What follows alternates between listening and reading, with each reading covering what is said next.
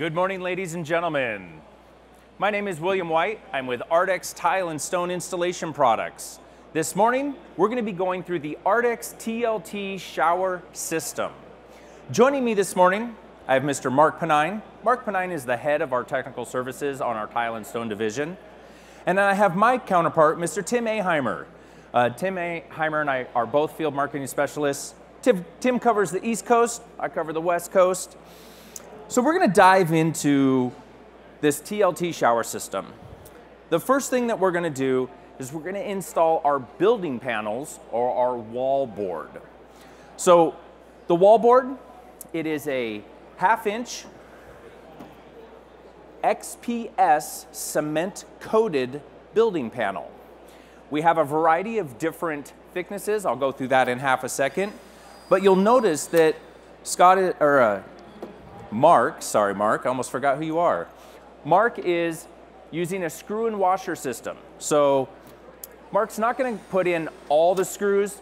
Typically, we're going to do 16 for our studs and go every 12 inches on center. So the building panel itself, what I really like about our 1/2 inch building panel is it's very rigid. So I really like that about the panel. I'll actually pass this around so you guys can feel it. We have a variety of different thicknesses available. So here I have the 1/2 inch, we have 1/4 inch. We go all the way up to the 2 inch panel, which is structural. So if you want to build a countertop, a bench, a table, you can build it out of the 2 inch board and you can stand on it once the sealant has dried. This is actually a structural component. We also do an 1/8 inch panel. Now you might be thinking, what's an 1/8 inch panel good for? Well, first of all, notice how rigid it is in just an 1/8 inch. What I like to use the 1/8 inch for is actually building out our mosaics, or say you have a deco band and your glass tile or deco is thinner than your field tile, you can actually mount them up here and then mount the whole thing in and it builds that out for you. So super handy to have some 1/8 inch on hand. I typically keep a little bit around just for that purpose. So it looks like the guys are just about wrapped up on throwing together the panels. Mark's just putting in a couple more screws. Now Mark don't know if you guys noticed this, Mark did use the TLT 700 adhesive in that 90-degree corner, right where the two panels meet. So anytime we have two panels coming together, we're going to go ahead and use sealant there. Looks like they're just about wrapped up. We do have a variety of different size niches available as well. We have 3 different sizes. What I like about our niches is they're made in one piece so that they are completely waterproof. I really like that. They're always going to be 16 wide, so they fit into a stud bay or just shy of 16. And then we have 3 different heights. 16 by 16, 16 by 20, and 16 by 28. So we also provide a shelf. Now, if you want to use it without the shelf, that's great. If you want to put the shelf down low and kind of make like a little soap area and then use your Costco bottles of shampoo in there like my wife does, that's totally cool too. We just give you a lot of flexibility with the TLT system. So we also give you 2 different options for mounting the drain assembly. Here, we're using a 2-piece type clamping drain. Mark has gone ahead and pulled off the top piece, and we have this adapter. Mark is applying the TLT 700, and then he's just going to place that adapter in and go ahead and bolt that down. Our other option, and both of these come in the drain kit, is this connect-type connection. So if the plumber is accustomed to prepping out for a shower system and leaves you a 2-inch stub out, it's pretty cool because you don't have to use any glue or adhesive. You just cut your pipe off and you press fit this together, and it actually is an approved plumbing device for drain and waste pipes. So we have both options are built into the drain kit. Looks like Mark is just about done with that. Next thing we're going to go on to is our pan. So with the pan, we are going to thin set this down. I'm going to pull this apart. Mark's just applying a little bit of the TLT 700 right where our pan is going to meet our building panels. And on the back of it, what you can see Tim doing over here is he's actually placed our hub adapter. This hub adapter, what's kind of cool about it is, you know, sometimes that plumber comes in, he puts in that drain line, and then he straps it to the side. Have you guys ever seen that? And all of a sudden that pipe gets cranked over a little bit? Well, the cool thing is that we can accept up to 9 degrees of slant in that drain pipe, so it doesn't have to be exactly plumb, and we can still accommodate it. So it gives you a lot of flexibility again. Now the guys are just throwing down, what mortar are you guys using, Tim? All right, the guys are using our X5, which is kind of our day in and day out, do everything mortar. It's the one I like to use literally every day. We're gonna spread that both onto our substrate as well as the back of the pan, which is what Tim's doing right now.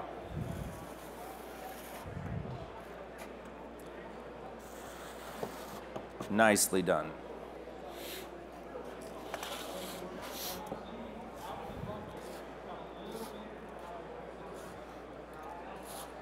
So a couple things about the pan. So if anyone is familiar with our ARDEX 8+9, 8+9 is our cement-based waterproofing. It's typically a roll-on or paint-on waterproofing. We actually apply our ARDEX waterproof membrane with our ARDEX waterproofing, liquid applied waterproofing. So we have double layer of waterproofing on top of our pan. Now the pans, a couple cool notes about them. They come in several standard sizes. You know, the typical 3x3, 3x6, 3x5, 4x4. With center point drains, we can also do custom pans. So we can do a pan in the shape of anything and put the drain anywhere in that pan. So I always like to use the ARDEX logo.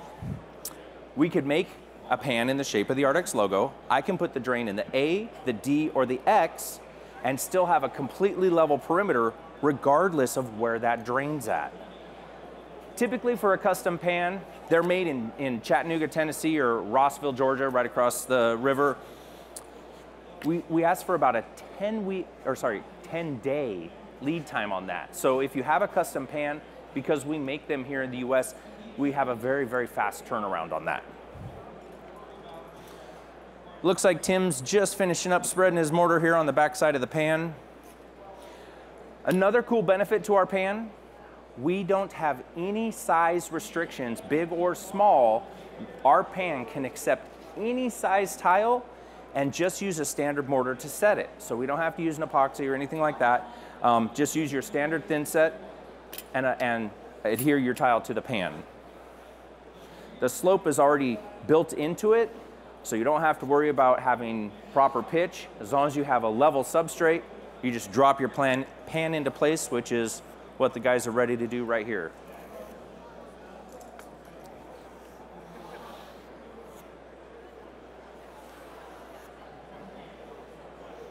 Nicely done, guys.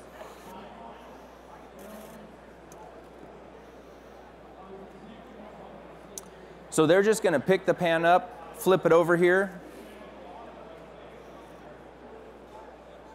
They're gonna drop this into place. Now the cool thing is, we're making a blind connection, so we don't have to have access to our plumbing to be able to make this connection. Mark's just gonna look down his drain hole, make sure things get nice and centered up, and then he places his hands right around that drain and he presses down to make sure that he properly seats that drain into that hub adapter. Now Mark's moving on to our curb. Again, he's using the ARDEX TLT 700 adhesive, running anywhere where the pan is going to meet the wall, or sorry, our curb is going to meet the pan and or the wallboard. Using that adhesive, placing it in there. And then we're gonna go ahead and spread some thin set.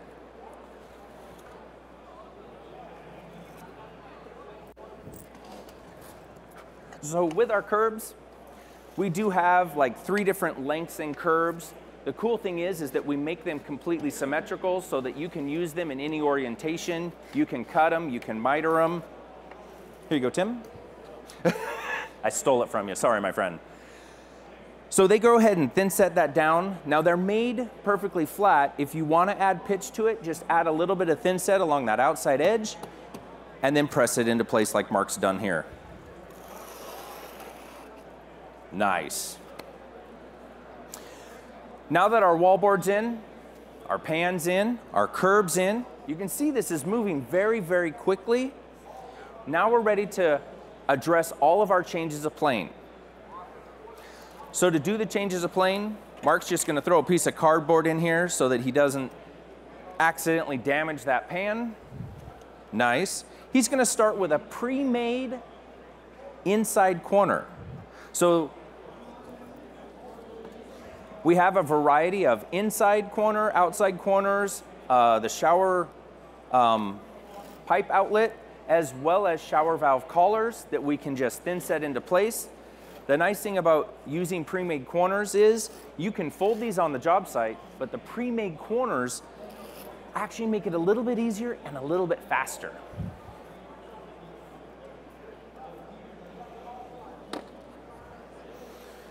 So Mark's actually going to use a pair of plastic putty knives, and he's going to hold it in place, and then he's going to squeeze out all that extra thin set. So the one thing I like about our corners and our banding is that it's very thin, so you don't get a whole bunch of buildup when you're using our banding. Now they're ready to go ahead and start installing the banding section. So our banding, pretty easy to use, comes in a roll. It's a little over 5 inches wide. So you'll notice that Tim has taken our banding and he just pre-creases it. So just like to take it, throw a little crease in it, and that way it sits nice and tight right into that corner. Perfect. We do have, secondarily, we do have a fast track option. The 8+9 that we actually use to glue our membrane on top of the pan, we can use the 8+9 at the change of plane with SK mesh. That provides a fast track option. You can flood test that in as little as 4 hours. So if you need to move quickly, we have options that you can actually go very, very quick with. So again, Mark's just placing that banding into place, grabbing his plastic putty knives. We like to use plastic ones, that way you don't accidentally cut through the membrane itself. He just presses that right into the corner and then squeezes out all the extra thin set. Nicely done, Mark. That looks awesome. Cool. So with our banding, we're going to want to band all the way around any changes of plane. So we're going to do our inside corner of our walls. We're also going to do all the way around the pan. So they're going to go ahead and start banding out our back wall. We're not going to go ahead and go through all of the banding, but just know that we would want to do that. It's just kind of like the screws and washers. He's not going to go through all the screws and washers. We do want to follow the proper schedule, every 12 inches on center, on all of our studs, 16 on center. Mark's using a V-notch trowel, so we're not using a whole lot of thin set, just enough to adhere these bandings into position.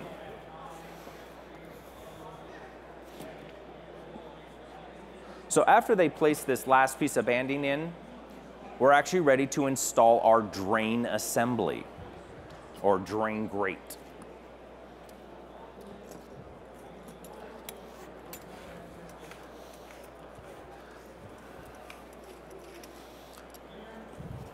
That looks awesome, Mark. So with our drain assembly, as Mark finishes this up, with our drain assembly, I don't know if you guys will be able to see this, but we have, oops, left part of it in there.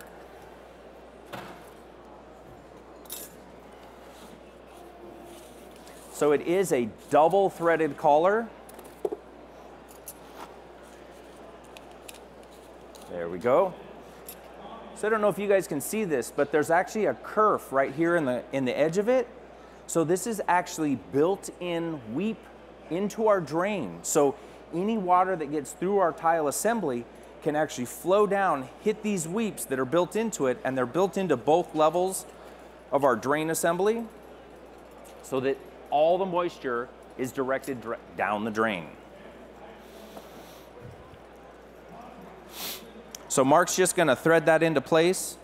Again, we do have a double threaded drain grate. And the cool thing about that is you can adjust the height, and then with the double threaded, we can line it up so that we're square with our tile layout.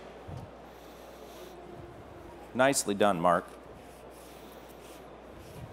Tim, you're working hard over there too, brother. We do have a variety of different styles drains. You'll notice that Mark is using our flat black, which flat black is incredibly popular. So here I have the chrome. We also have satin nickel. We also have different designs on our drain grate. What this does is it allows you to match your drain grate with whatever your plumbing fixtures are so that everything coordinates. That does it for our assembly. As you can see, these shower systems go together really, really fast. Oh, you're right. Almost forgot that part, didn't we? So what Mark's doing right here, he's applying the TLT 700 sealant over top of our screw holes. So we actually have two options. If you're a person that likes to do the patches, just little squares of the banding, we're totally cool with that.